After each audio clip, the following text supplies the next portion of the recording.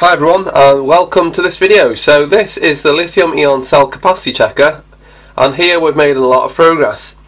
So last time I went through some final design, bit of code and whatever, but this time in the week I've created the fritzing file with the schematic and a matrix board layout and all that. Anyway, what happened is that I exported the file, the schematic file, and as soon as I exported it, the thing crashed and it corrupted the file, and after hours of me drawing the schematic and whatever, it's now gone. It's completely gone. But anyway, I did successfully export the image, so whatever. I'm going to share that with you, but the fritzing file itself was gone. So I've got that, and I've got the code, and I want to share the code with you today as well, and you can have a look and make any modifications. So first of all, I'm going to go over this and explain how it works. I mean, you all know how it works anyway because you've been following the videos, but I'll just summarise. So, we've got the cell holder, and off the anode you can see there are two wires, and off the cathode there are two wires. So the black wire goes down here to the load. I call this loop here, I call it the drain loop. It goes from the load and it goes to two resistors. Now you can see that I've changed that because it used to be one aluminium clad resistor, and it was 100 watt 1 ohm. But this is more appropriate because I've changed the wiring and all that. This wiring's a lot better and the resistances have all changed. So I've changed this to two 3.3 ohm resistors in parallel. And two resistors in parallel basically equates to half of the resistance of one. And that's because there's double the cross-sectional area and therefore less resistance. Anyway, getting to the point. This is a 3.3 ohm resistor, this is a 3.3 ohm resistor, and therefore the two in parallel equates to 1.65 ohms. So that's my load resistor. Two resistors equates to 1.65 ohms. Then from here I've got a black wire going to the MOSFET, which is down here, and as you've noticed here, there's no heatsink, and there's only one MOSFET. That's because I've dealt with that problem. It was getting overheated, but I've dealt with it. It was a mixture of, well, it was two different things. It was poor wiring basically, and yeah, well, I'll just say it was one thing. It was poor wiring. The design and the wiring wasn't quite perfect. It was to do with the voltage which the base pin was getting. It was to do with the difference between that and ground, of course. So now it gets more voltage. It closes more effectively, and therefore doesn't generate as much heat. Anyway, so then the MOSFET is the switch, and then the black wire here closes the drain loop, and then back to the cathode. So now you can see that there are two blue wires that come off this. This one here, this one on the left, this one goes to A0, and that's so I can sense the voltage of the cell.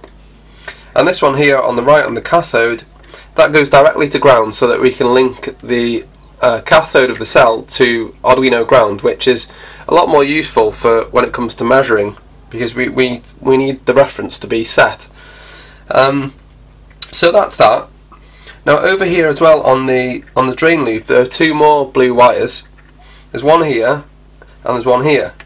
This is the preload.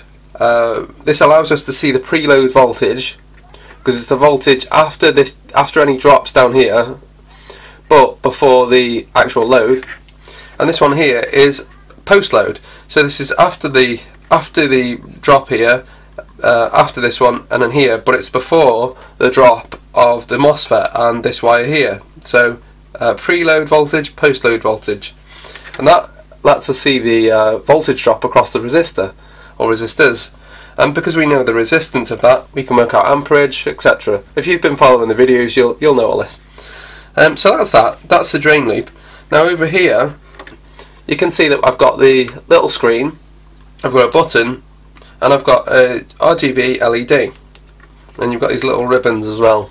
I had these spare from destroying a TV ages ago, so I thought I'd use them. They're quite useful. Anyway, so down here, let's have a look. So I've done it in this sort of, I don't know, this sort of fashion, if you like. So there's going to be probably a box or something there. There'll be a grill or something on top of here, so that these can, I don't know, the hot air can dissipate quicker. And then there'll be a case over here with just showing the the screen and probably put a button on a case or something and let the LED come through the case. But anyway, so it's kind of like that, like a rectangular sort of thing. But anyway, moving on. So over here I've got the micro USB connector. I've got a capacitor which I've added, and this is a 330 microfarad 6.3 volt capacitor, and I've done that because it seems to stabilise the internal voltage reading with a capacitor. I suppose that makes sense really, because you don't want any fluctuations in it. Then I've got the 3 resistors, as you already know. They are, if I remember rightly, are they 5k? I think they probably are. Got the 3 of those. Then I've got the Pro Mini, which is actually on headers, so I can pull it off. If there's a problem, I can pull it off. It might be a bit stiff, but let's give it a go. Oh, there you go. So I can pull that off, and then, you know, obviously push it back in, so I can replace it. I can flash different versions and whatever else, and just pull it off, put it like plug and play.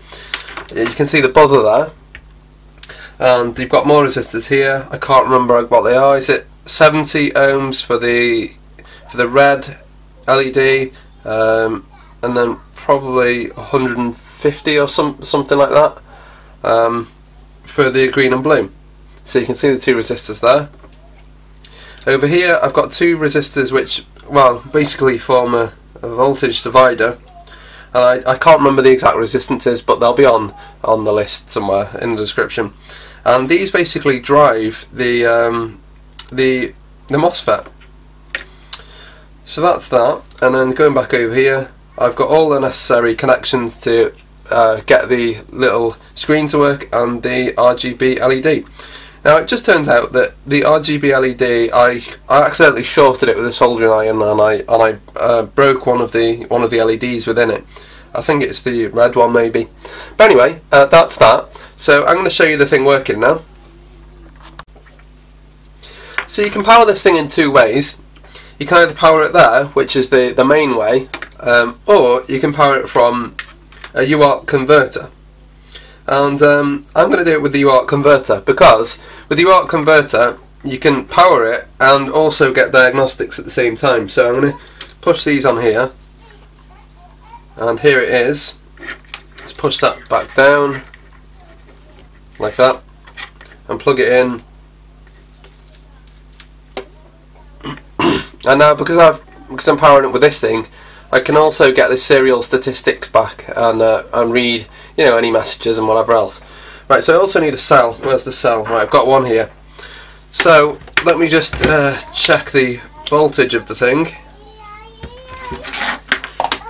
Let's see. It is 3.92 volts. So 3.92 volts. I'll just put this over in there and let's see what happens. Right, so I've put the cell in, 3.92, and I'll say insert cell now, press when ready. So hang on, I'll just zoom in. That's a bit better, isn't it? Insert cell now, press when ready. So I'll press, and it says voltage 3.91. Okay, I can deal with that. That's 10 millivolts out. Well, potentially. You know, these multimeters have their own inaccuracies anyway, so yeah, that's good. 3.91. Now this has taken me some time to calibrate this thing properly, and I'll try and explain that later. So press to start, and it says it's draining 3.68, 3.66, and I'll just check this with the voltmeter. Yep, 3.67 the voltmeter's saying, 3.66. So it's absolutely perfect, and it took so long for me to get this accurate.